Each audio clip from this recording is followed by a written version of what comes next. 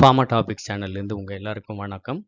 நம்ம இந்த ப்ராக்டிக்கல் செஷனில் பார்க்க போகிறது bioassay of oxytocin using rat uterine horn by interpolation method. So first ஆக்சிடோசின்னா என்னென்னு தெரிஞ்சுக்குவோம். ஆக்சிடோசின்ன்றது ஒரு 8 அமினோ ஆசிட் இருக்கிற ஒரு ஹார்மோன் போஸ்டீரியர் பிட்யூட்டரி கிளாண்ட்லேருந்து ரிலீஸ் ஆகுது.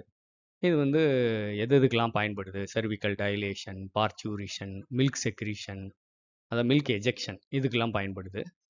ஆக்சிடோசின் ரிசப்டார்ஸ் வந்து ஜி ப்ரோட்டீன் கப்புள்ட் ரிசப்டார்ஸோட அந்த மெக்கானிசம் தான் அதோடது. பயாலஜிக்கல் சாம்பிளில் எப்படி வந்து ஆக்சிடோசின் பயோஅசே பண்ணுறது?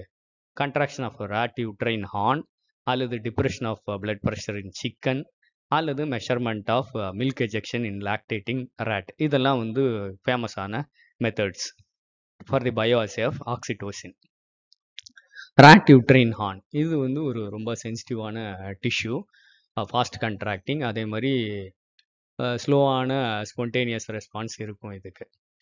இது ட்ரக்ஸ் லைக் ஆக்சிடோசின், நாரட்ரினலின், அசிட்டில்கோலின், செரட்டோனின் இது எல்லாமே அசே பண்ணுறதுக்கு உதவக்கூடிய ஒரு டிஷ்யூ. எஸ்ட்ரஸ் சைக்கிள் அப்படின்றது ஃபீமேல் ரேட்டில் இருக்கும். 2 to 3 monthஸில் ஸ்டார்ட் ஆகிடும். 4 to 5 days இருக்கும். இந்த அசே வந்து அந்த எஸ்ட்ரஸ் சைக்கிளை பொறுத்தும் இருக்குது அப்படின்னு ஸ்டேஜ் ஆஃப் எஸ்ட்ரஸ் சைக்கிளை பொறுத்தது அப்படின்றாங்க. ஃப்ராங்க் எஸ்ட்ரஸ் ஸ்டேஜ் அதில் இருந்த அந்த யூட்ரஸ் வந்து இதுக்கு ரொம்ப சென்சிட்டிவ் அப்படின்னு சொல்கிறாங்க. ஸோ ஃபஸ்ட்டு வந்து ப்ரோ எஸ்ட்ரஸ் 12 மணி நேரத்தில் அந்த எஸ்ட்ரஸ் சைக்கிள் ஸ்டார்ட் ஆன உடனே வர்றது. ரேட்டோட வெஜினல் ஸ்மியர் பார்த்திங்கன்னா நியூக்ளியேட்டட் எபித்தீலியல் செல்ஸ் இருக்கும். அடுத்தது பார்த்திங்கன்னா எஸ்ட்ரஸ் ஆர் ஃப்ராங்க் எஸ்ட்ரஸ் ஸ்டேஜ் 9லேருந்து 15 மணி நேரம் கழிச்சு அது வந்து வெஜினல் ஸ்மியர் வந்து கார்னிஃபைடு எபித்தீலியல் செல்ஸ் இருக்கும். அதுக்கப்புறம் மெட்டஸ்ட்ரஸ் அது வந்து 20 மணி நேரம் கழிச்சு, அதாவது லியூக்கோசைட்ஸ் அதிகமாக இருக்கும், கார்னிஃபைடு செல்ஸ் கம்மியாக இருக்கும். அதுக்கப்புறம் டைஎஸ்ட்ரஸ் ஸ்டேஜ் இது வந்து 60லேருந்து 70 மணி நேரம் ஆகும். வெஜினல் ஸ்மியர் வித் லியூக்கோசைட்ஸ் மட்டும் இருக்கும். ஸோ அந்த ஃப்ராங்க் எஸ்ட்ரஸ் ஸ்டேஜில் இருந்ததுன்னா இந்த பயோஅசே வந்து இன்னும் கொஞ்சம் எஃபெக்டிவாக இருக்கும் அப்படின்றாங்க. ஸோ ரிக்குவயர்மெண்ட்ஸ், அனிமல் வந்து ரேட்டு, ஐசோலேட்டட் மசில் வந்து யூட்ரைன் ஹார்ன், ட்ரக் வந்து oxytocin, stock solution 5 microgram per ml of oxytocin, apparatus, organ bath, Sherrington rotating drum, fulcrum, simple lever, digelon solution, physiological salt solution. Temperature maintain பண்ணணும் 37 degree சென்டிகிரேடில். பாத் volume வந்து 10 to 15 ml, time cycle வந்து 90 seconds, tension on the lever வந்து 0.5 to 1 gram, magnification வந்து 10 to 15 times, aeration 10 to 12 air bubbles per minute. Procedure, so tissue வந்து mount பண்ணிடணும் first organ பாத்தில் suitable ஸ்பெசிஃபிகேஷனோட. Stabilisation யூஸ்வலாக அரை மணி நேரம் கழித்து வந்து 5லேருந்து 6 லாகரிதமிக் டோஸ் ரெஸ்பான்ஸ் எடுக்கணும், சீலிங் ரெஸ்பான்ஸ் வர வரைக்கும். ஸ்டாண்டர்டை எடுத்து ஃபஸ்ட்டு பண்ணிக்கணும். டெஸ்ட் ட்ரக் எடுத்து ஒரு 4-5 ரெஸ்பான்ஸ் அதே மாதிரி எடுக்கணும். Lock dose response curve of the TRC எடுத்துக்கணும். அதுக்கப்புறம் டெஸ்ட்டுக்கு ரெஸ்பான்ஸ் எடுத்துக்கணும். டெஸ்ட் கான்சன்ட்ரேஷனோட ரெஸ்பான்ஸை வந்து இன்டர்போலேட் பண்ணிடும் இந்த lock dose response curve of ஸ்டாண்டர்டில். அதை வந்து எப்படின்னு பார்ப்போம் நம்ம. அப்சர்வேஷன் இப்படி தான் இருக்கும். So different concentration of standard, அதோட சீலிங் ரெஸ்பான்ஸ் வர வரைக்கும் டோஸ் ரெஸ்பான்ஸ் கர்வ் எடுத்துக்கணும். அதுக்கப்புறம் ஒரு சில டோசஸ் ஆஃப் டெஸ்ட்டோட ரெஸ்பான்ஸை எடுத்துக்கணும். இந்த மாதிரி அப்சர்வேஷன் டேபிள் இருக்கும். அதாவது dose, lock dose, response, percentage response, test ஒரு 3 ரெஸ்பான்ஸ் எடுத்துக்கணும். அதோடைய லாக் டோஸ் என்னது அது வந்து தெரியாது, ரெஸ்பான்ஸ் மட்டும் கால்குலேட் பண்ணிக்க முடியும், பர்சன்டேஜ் ரெஸ்பான்ஸ் கால்குலேட் பண்ணிட முடியும். ஸோ கால்குலேஷன் பார்த்தீங்கன்னா இப்போ பர்சன்டேஜ் ரெஸ்பான்ஸ் எடுத்து லாக் டோஸ் ஆஃப் ஸ்டாண்டர்ட் போட்டால் இந்த மாதிரி ஒரு லீனியர் சிக்மாய்டல் கர்வ் கிடைக்கும். ஸோ அதில் வந்து அந்த லீனியர் போர்ஷனில் இன்டர்போலேட் ஆகிற மாதிரி டெஸ்ட் டோஸை அதோட ரெஸ்பான்ஸை கட் பண்ணோம் அப்படின்னா உங்களுக்கு லாக் ரெஸ்பான்ஸ் கிடைக்கும். அதோட ஆன்டி லாக் எடுத்தால் டெஸ்ட் சொல்யூஷனோட சாம்பிளோட கான்சன்ட்ரேஷன் கிடைச்சிடும். How to calculate? So concentration of the test sample equal to volume of the test by volume of standard into concentration of the standard. Potency ratio வந்து concentration of test by concentration of standard. So advantages, limitations of interpolation bioassay என்னென்ன? Interpolation bioassay வந்து simple, less time consuming. அதுக்கப்புறம் வந்து error வந்து matching bioassay விட கம்மி, சென்சிட்டிவிட்டியும் இதுக்கு வந்து கொஞ்சம் அதிகம். ஏன்னா டோஸ் ரெஸ்பான்ஸ் கர்வ் எடுக்கிறோம். லிமிட்டேஷன்ஸ் ஆஃப் இன்டர்போலேஷன் பயோஅசே என்னென்ன? ரிப்பீட்டட் ரெஸ்பான்சஸ் வந்து எடுக்கல. அதாவது ஒரு 2-3 ரெஸ்பான்ஸ் ஆஃப் டெஸ்ட் தான் எடுக்கிறோம். அதனால accuracy, tissue sensitivity, methodological errors இதெல்லாம் கூட வரலாம். இன்னும் கொஞ்சம் அட்வான்ஸ்டு மெத்தட்ஸ் லைக் 3 பாயிண்ட் 4 பாயிண்ட்டை விட இன்டர்போலேஷன் பயோஅசே அதோட ப்ரிசிஷன் வந்து கொஞ்சம் கம்மி தான். So practical demo of calculation involve in interpolation bioassay நம்ம ஒரு எக்ஸல் ஷீட்டில் நமக்கு டேட்டா கொடுத்து அதை வந்து எப்படி கால்குலேட் பண்ணுறது அப்படின்னு பார்ப்போம். Hi, welcome to our pharma topics channel. Let us see the calculations involved in interpolation bioassay. Previously, a separate video has been released regarding interpolation bioassay. You can know the advantages and limitations of interpolation bioassay from my previous videos in the pharma topics channel. You can check the playlist and go for practical pharmacology. So let us here they have given the concentration of histamine and height.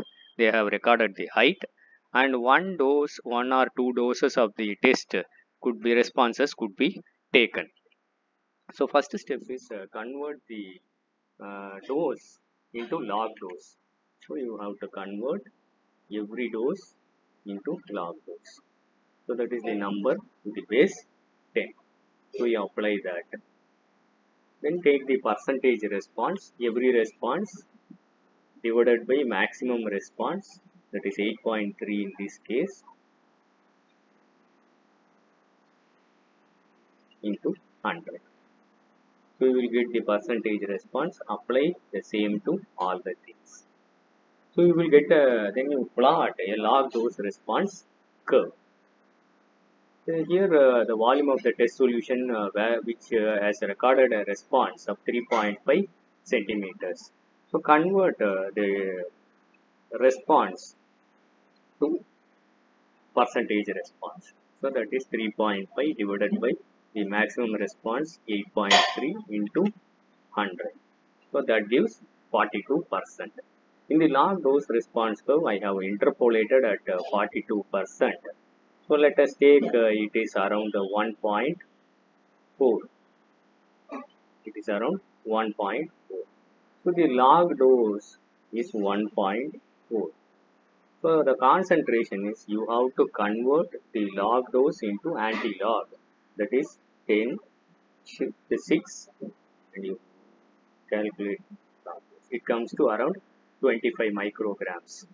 So concentration of the test equal to concentration in the organ tube divided by volume. The volume here is 0.1.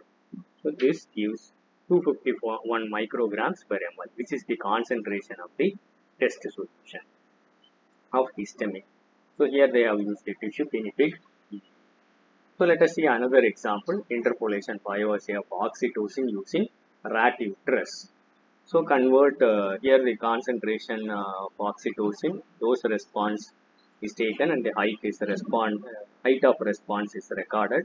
So we will convert every dose to log dose, 10. So every log dose will be converted to the corresponding log doses, and the percentage response, every response divided by the maximum response, that is 48 in this case, into 100. So you will get the percentage responses. So then they have given the different responses for different doses of the test oxytocin. So we will convert to percentage response. So the maximum response recorded for the standard is 48. So I am dividing every response by 48 into 100. So you will get the different responses. So you have to select a dose such that it is falling in the linear portion. In this case, I am selecting the 50%, around 50%. So I have interpolated that at around 50%.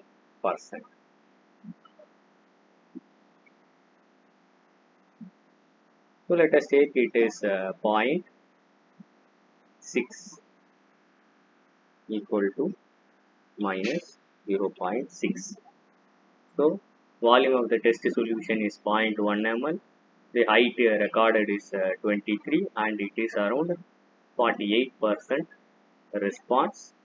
So the log concentration is minus 0.6 and the anti-log we will take for to take the concentration of the test equal to 10 shift 6 and this number. So you will get the concentration of the test solution. Then the concentration of the test per ml. So this divided by volume of the test solution is 0.1. Then volume of the organ part into 10. So you will get 25 micrograms per ml is the concentration of the oxytocin. So let us see another. So you have to take a log dose response curve, interpolate a particular value such that it falls at the linear portion. Take the log dose, convert it to anti-log, then concentration in the organ tube divided by volume of the test solution into 10 ml. So let us take another example. Bioassay of adrenaline on rabbit jejunum. So they have given the responses. So we will convert all the responses to log responses to the base 10. So let us apply this. Then the percentage response, every response divided by 36, that is the maximum response in this case, into 100. So we will get percentage response. So we will convert to percentage response. So then they have given test adrenaline different responses they have recorded. So we will convert to percentage response. So percentage response equal to every response divided by 36 in this case, which is the maximum response, into 100. So that is giving 38% for the first and the corresponding responses. For this case, around 50% I am taking for consideration. 38%. This around 50% I am taking as for consideration. So I have interpolated near 38. So let us take it is around minus 0.8.